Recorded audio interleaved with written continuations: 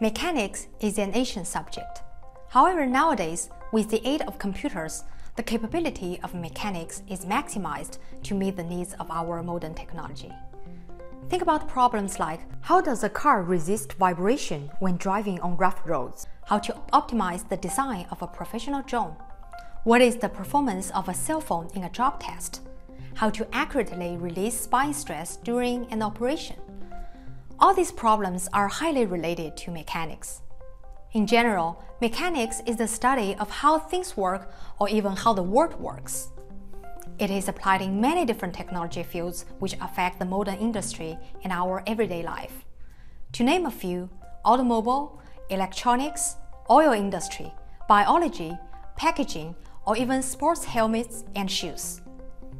This MOOC is the first step of a series of courses for engineering simulation. It aims to provide necessary background of physics for every engineer to understand and use simulation in mechanics. Before conducting simulation for complex mechanical problems by computational solver, it's essential for you to master the physics behind them. For example, how deformation is described. What's the internal force in materials under deformation? Why there are different materials models and how to choose from them, or even how the problems can be solved numerically. All such background knowledge is the keystone of mechanical simulation. It can be heavily related to mathematics. In this course, instead of throwing out theories and mathematical formulations, we will use images, animations, and examples related to daily life and modern industry to explain the concept. This way, the underlying physics is better understood. To start with, let's define the scope of our course. We're going to learn about the macroscopic behavior of a structure or material. We will be looking for the motion, deformation, stress, and strain of a structure as a holistic body. On the other side, if we zoom in into the microstructure of any material, the molecular structure is exposed. The study of such microstructure is called molecular or quantum mechanics, which falls out of the focus of this course. What is discussed in this course will be continuum mechanics.